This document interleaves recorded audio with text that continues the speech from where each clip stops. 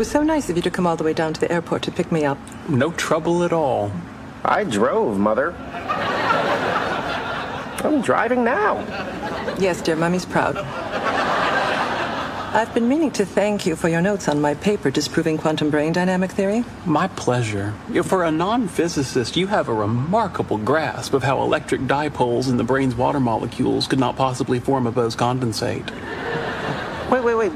When did you send my mom notes on a paper? August 16th, right after her carpal tunnel surgery. Oh, did I thank you for the flowers? You did. I don't really like flowers. Neither do I, but it's the social convention. It is, isn't it? Wait. You had surgery? Yes, and Sheldon sent me flowers. No, I heard that. Then what was all that wait about?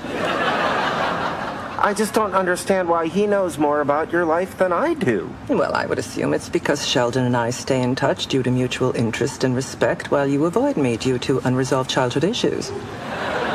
It's what we think caused your narcissistic personality disorder. We discussed it at length during our last video chat. Although how we got onto the subject of you is baffling. Yes, but we are on the subject, so I'm obliged to ask. Leonard, how are you? Fine, Mom. How are you? Menopausal. Now I'm less fine. Have you heard your brother has gotten engaged? No. Sheldon, why didn't you tell me? My bad. I did send a gift from both of us. She's a remarkable girl. The youngest appeals court judge in New Jersey and a 2-time Olympic bronze medalist. You must be very happy. Why? I'm not marrying her. So how about you? Are you seeing anyone interesting? Well, I'm not sure about interesting, but... Not the time, Sheldon. Very well. Shall we switch topics to Isaac Newton v. Gottfried Leibniz? It's all right, Sheldon. I will just pretend that Leonard's not withholding information.